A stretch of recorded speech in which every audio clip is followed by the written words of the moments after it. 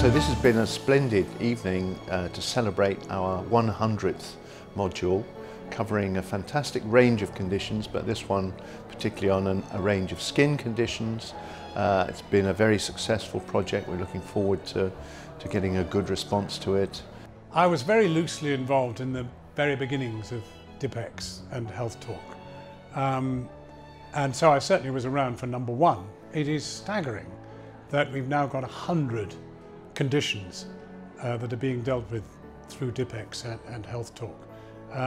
It's a sensational achievement, and we've got to build on it still further. I'm still a fan.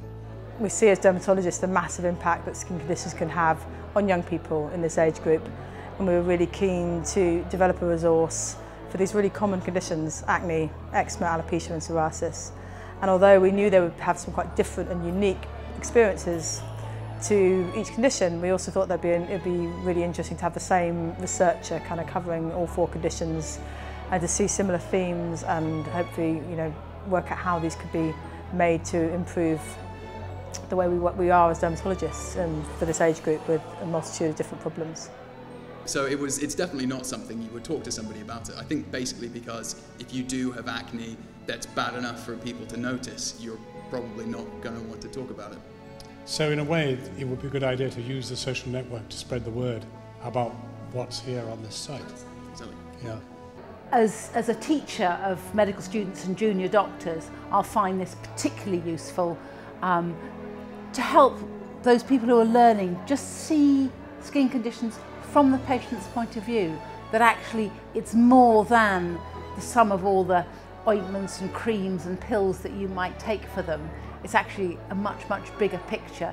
It was an absolute pleasure to meet so many young people around the UK, and it was so kind that they welcomed me into their home and spoke so openly about their experiences with these skin conditions for the project. What was it like for you? Was it liberating or awful? Liberating, to be honest. I personally done it so that other young people who have suffered from eczema or the other conditions can kind of relate, if that makes sense. Mm-hmm. A resource like this is fantastic for patients.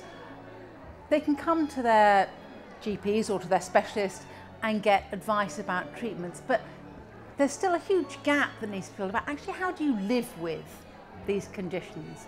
My own mother had alopecia, which is one of the conditions that is dealt with, and it really did affect her life very, very deeply. And I think through what's on this site, anybody who's related to or is a friend of anybody with that kind of a condition, they'll learn so much, and really life is normal. Those things which make life look abnormal are nothing. You've just got to get on and accept the person for who they are. It can also be very difficult for people, including friends and family, to understand how detrimental it can be to your self-esteem, mental health and things like that. So that's why I believe that this site will be very important, not just for the people suffering from the skin conditions, but also friends and family who can read and understand that it's not just that single person in an isolatory kind of way, that it will be it's other people going through the same kind of thing. They can go online anytime, 24 hours a day, 7 days a week, and hear about the experience of people like them, and also potentially different experiences that they might not have thought of. So people that are at school that want to know what it's going to be like going to university. It's a real pleasure that this particular project on skins turns out to be the 100th module that we've done on Health Talk.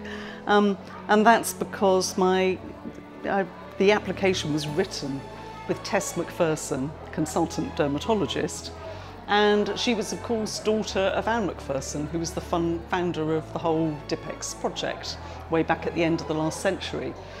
Anne McPherson was an exceptional person. She was able in a way to bring in all sorts of people and get their shoulders to the wheel.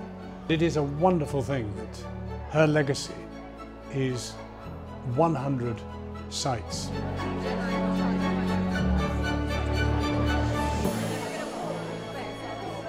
I think for GPs and for health professionals, there's 2 elements. There's one, having a resource which you can signpost patients towards so that they can have the benefits I just described. But there's also probably a bit of education for them as well, so that they can understand their patients better. Now we've launched our 100th module, and there are 3,000, I believe, indexed medical conditions, plus all the social care conditions. So I don't think we're short of other things to run projects on. So yes, onwards and upwards, I suppose, with the rest. 2, 3, health talk. Brilliant, thank you very much.